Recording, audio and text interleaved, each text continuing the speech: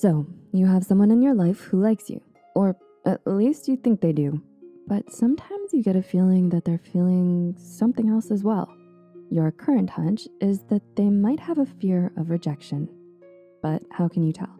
Or maybe you aren't quite sure, so you're looking for a few more signs before you bring it up to them. Well, it's always great to communicate to your partner what it is you're feeling or worried about. But if you're looking for some signs as well, here are 6 signs someone is into you, but they're afraid you'll reject them. Number 1, they try to be their best self around you and preen themselves around you. Do you notice this particular person is always being their best self around you when compared to how they normally are? When we like someone, of course, we're going to try to be the best we can because we want to put our best foot forward and perhaps show them our great qualities. You probably need to know if this person likes you before you know if they're afraid of rejection. If they're going out of their way to show you their fantastic qualities and they're trying hard to be their best self, this could mean it's because they really like you. As long as it's respectful, kind, and not too cocky, it could be that they genuinely like you. If you also notice that just before you arrive, they're fixing their hair, clothes, or checking the mirror for food in their teeth, this is another sign they could like you. Preening like this, around or before a certain someone approaches, is a common sign of attraction. Do you do the same around your crush? Number 2, they were very nervous on your first few dates. Have you been out on a date with them? Or maybe you hung out a few times. Were they pretty nervous on their first date with you? This is a common sign that they like you. Those with a fear of rejection will often be a bit more anxious on the first date because they really want things to go well. Will you reject their request for a second date? If you notice they're having trouble talking and their palms are sweaty, perhaps try to ease their nerves on a second date and go somewhere that's comfortable for them. Getting to know each other over their mom's spaghetti? No? Okay.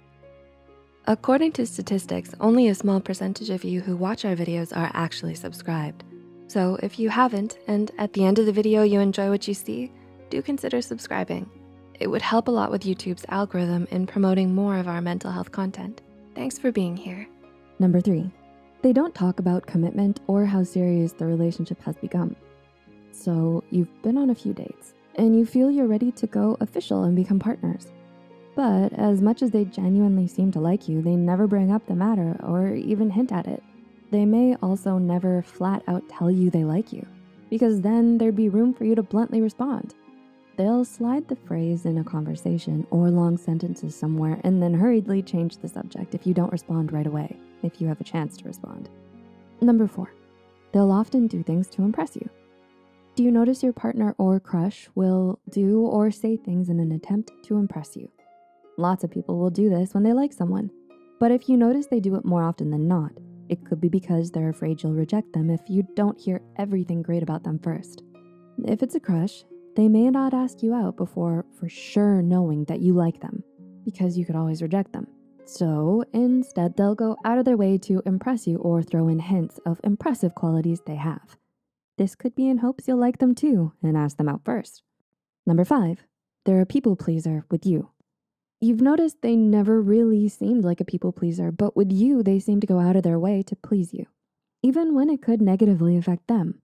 You may not know it, but you find out later they canceled important plans because they didn't want to say no to your request to hang out. Or maybe they don't express their true opinion because they try to keep one similar to yours. They always seem to nod along with your opinion, even though you could have swore they had felt different before. While having common interests and opinions is a great thing, it's important that they aren't altering their opinion just to please you. If something seems off, a calm discussion about your concerns could be a good idea for those in a relationship. And number 6, they're sometimes very passive or don't bring up their needs. Everyone is different and has different levels of energy. But if you notice they've been acting a bit passive lately and don't often bring up their needs or desires, they could be too afraid to, out of fear of rejection. Many with a fear of rejection also fear confrontation. Both partners' needs and wants are valid and important in a relationship. So if it seems they're holding back on what they want, gently bring up the topic of their needs. What do they want out of this relationship? Are you getting what you want? Do they really want to go to that sushi restaurant, but said they'll go to Frank's barbecue all because you really wanted chicken wings? Well, that's sweet, but maybe casually take turns on picking date locations. Or come up with a compromise. Yep, Goodbye, sweet chicken wings. But who doesn't love a good spicy tuna roll? Yum. So, do you think someone is into you, but has a fear of rejection? How will you bring up the topic with them and talk it through? These things can take time, so make sure you're both comfortable. But a bit of communication and reaching out may just help your relationship become an even healthier one. We hope you enjoyed this video, and if you did, don't forget to click the like button, comment, and share it with a friend, loved one, or someone who could use it. Subscribe to Psych2Go and hit the notification bell icon for more content like this. As always, thanks for watching.